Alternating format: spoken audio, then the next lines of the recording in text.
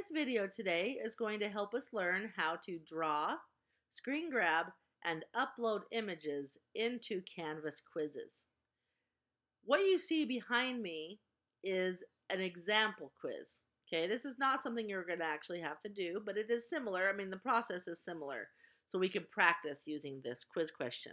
Okay, the first thing you will notice on questions like this is that there's going to be a bunch of links to help us do the things we need to do. The first one, of course, is to watch this video.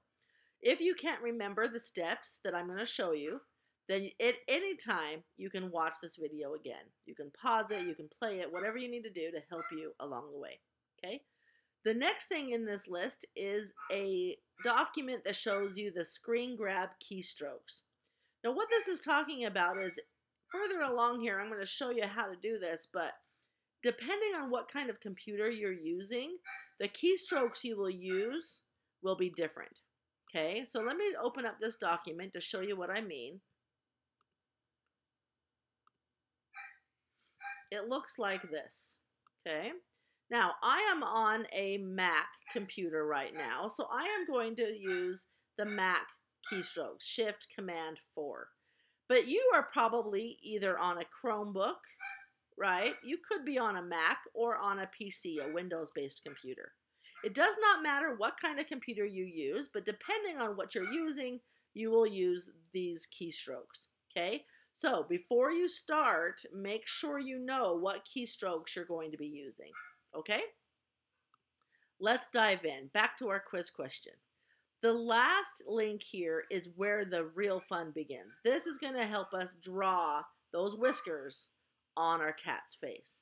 Okay, so let's click this. This is going to take us to Nearpod. Okay, once Nearpod opens, and it takes just a second,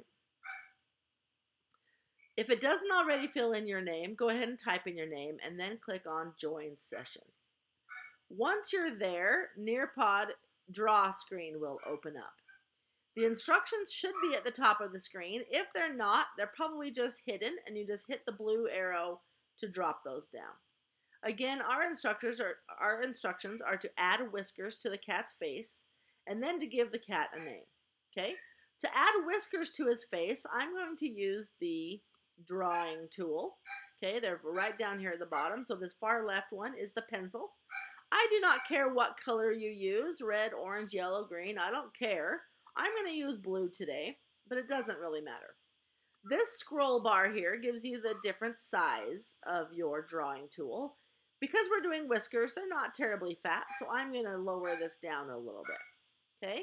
And then all you have to do is start drawing. I'm going to scoot this over out of the way a little bit. And I'm going to start drawing my whiskers. Now, please don't make fun of my artistic ability. This is not a contest, but we'll see how well I can draw whiskers. Ooh, that one's kind of crazy. All right. There's some pretty good whiskers. I'm happy with that. If you're ever not happy with something you've drawn, there are redo and undo buttons. See how I undid that whisker? Now I can just redo it because I don't mind it. It's an okay whisker. Okay? The next thing I'm going to do is add the name. I have to name this cat, right? So I'm going to grab a different color, and I'm going to make my drawing tool even skinnier, because when you're writing words, the fatter the line, the harder it is to understand. So I'm going to make my tool a little bit thinner than it was, and I'm going to just give this cat a name. I'm going to name him Fluffy. And just do the very best you can to write out. When you're asked to write things, just do the best you can to write it neatly so that I can read it. Okay? Good. Now we've just finished our drawing. We've done all the instructions, so we are ready to now screen grab this image. This is where I was talking about with those keystrokes.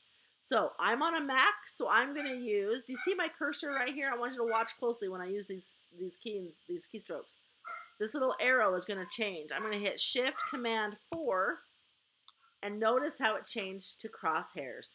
This is what I'm going to use to grab a picture of my work here. So I'm going to go up to the top left-hand corner, click my mouse or my trackpad, and then drag to the bottom right. That rectangle tells you how much of the image you are grabbing.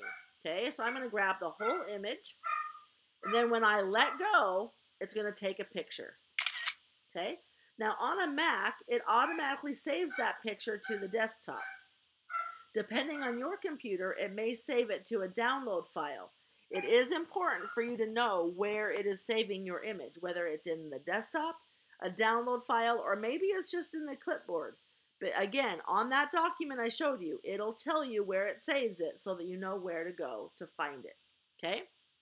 Now, we are ready to go back to Canvas. So I'm going to flip back over to Canvas now. Again, when you're doing this, it should just be another tab in your browser. You should be able to easily go back just like I did. You see how I did that?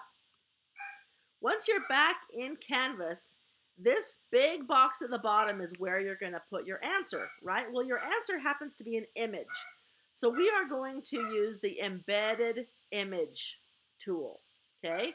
So click on the embed image tool.